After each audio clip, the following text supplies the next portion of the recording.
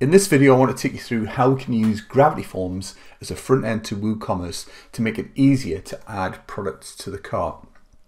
In this case, my client sells payslip products, and the customers who buy these will buy the same things over and over again, and they know exactly how many they want, and they want it to be as simple as possible to add these payslips to the cart. So we've got 3 products here.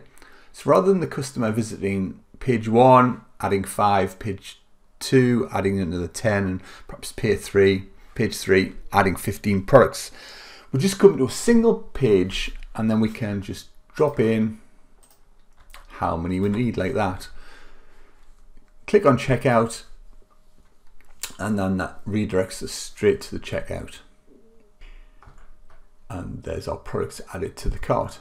So it's simpler than visiting 3 single product pages, adding the cart, visiting the cart, going to checkout.